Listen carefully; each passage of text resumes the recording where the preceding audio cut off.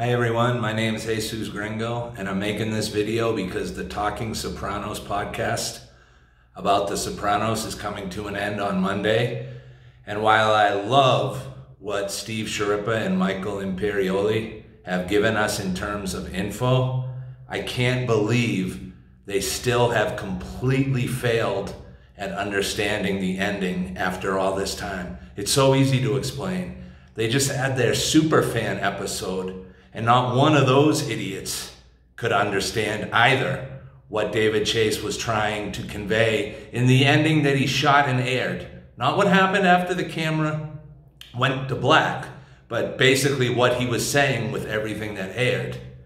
Now, they may be bigger fans in terms of how many times they've watched the show, but I'm definitely the smartest fan because I've never heard anyone explain the ending, and I can do it so quickly it's not even funny. What do they say about anybody who stays in the mob too long? You either end up dead or in jail. And David Chase gave us both of those endings. Whether you think Tony died in the diner or not is irrelevant. His life as he knew it was coming to an end. Earlier in the episode, he meets with his lawyer and finds out there's a grand jury and indictments are coming down. So if you don't think Tony gets killed at the end, his life is still over as he knows it, but see, because he's going to go the way of Johnny Sack and basically die in jail. His entire crew has been taken out, so there's no way he's jury tampering and getting that thrown out like they did with Uncle Junior. If he doesn't die, he is going to end up in jail and spend the rest of his life there. But if you believe he did die, Tony's life is also over. That was the beauty of the ending.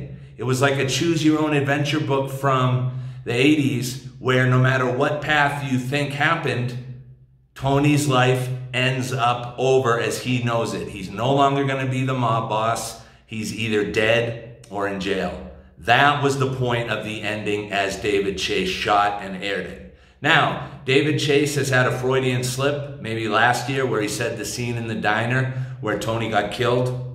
And then he might have confirmed that as well this year. So in David Chase's head, Tony's dead.